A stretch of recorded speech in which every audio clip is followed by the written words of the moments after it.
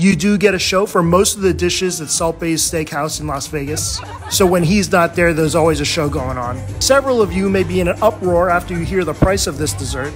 This is the authentic pistachio baklava with Mars dondurma, or ice cream.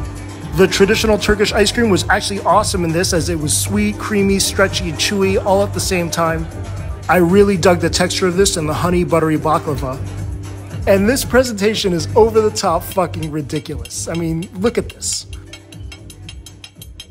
And then he just throws it up in the air like that. Oh my God. It's $25 per piece.